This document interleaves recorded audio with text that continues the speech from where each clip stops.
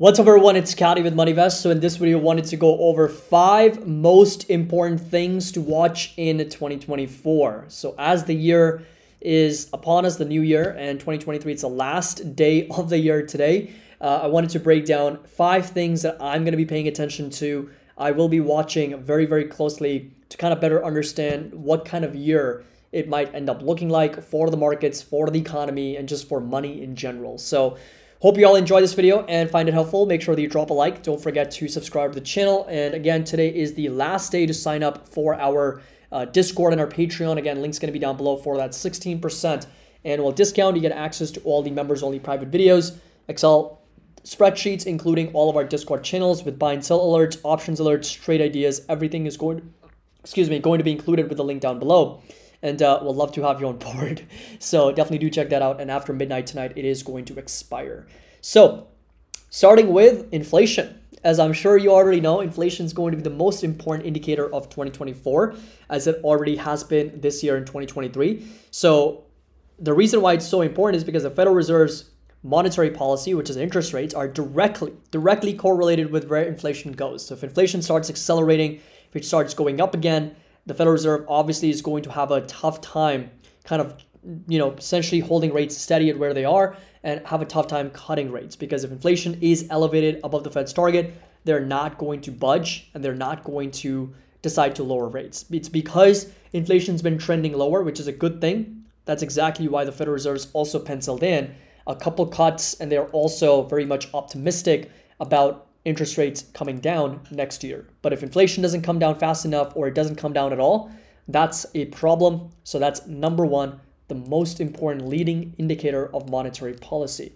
The second thing, of course, is going to be something that's correlated with that is interest rates, right? So interest rates, as the market's pricing in 7 cuts next year, that's a very, very optimistic target. And the Federal Reserve's only pricing in 3, maybe 4 rate cuts next year, and the yields have already started dropping with the mortgage rates also coming down. So, cost of borrowing was cheap.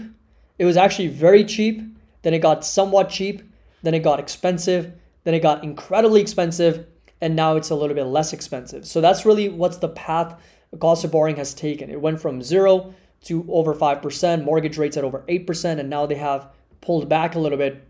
And now the real question is, are we going to settle at these levels? Are we going to continue to come down? Or are we going to reaccelerate back up? And a lot of those are going to be answered by the first point, which I made, which is inflation. So inflation is first, interest rates is second.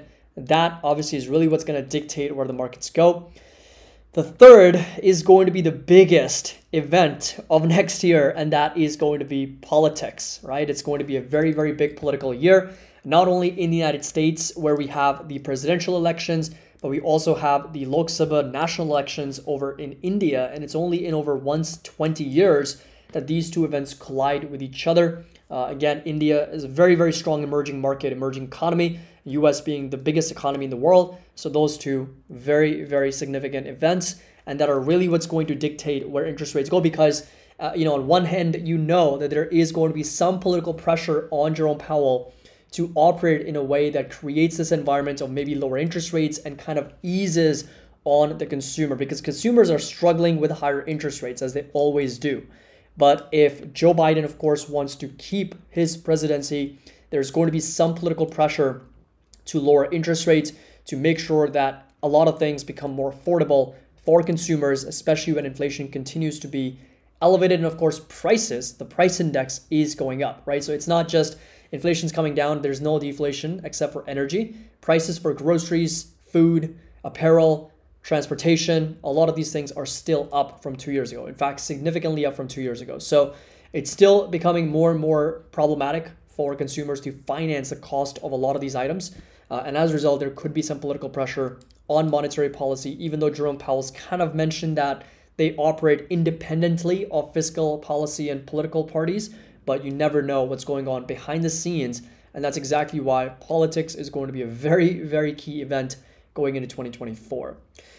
Number 4, and a very, very important element of overall recession expectations, is going to be, if you haven't guessed already, unemployment. So unemployment has been very resilient. In other words, we've seen a very strong labor market, resilient jobs growth, and a very, very low unemployment.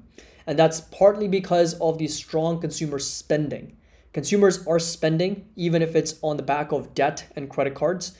They're spending, companies are generating cash flow and earnings, and as a result, they keep on hiring, they keep on employing people, and unemployment is really, really low. So if that starts getting picked up next year, that's going to be one of the first leading recession indicators for the economy, which of course many people do expect a mild to somewhat medium recession expectations. Many investors and analysts also do expect a soft landing for the economy.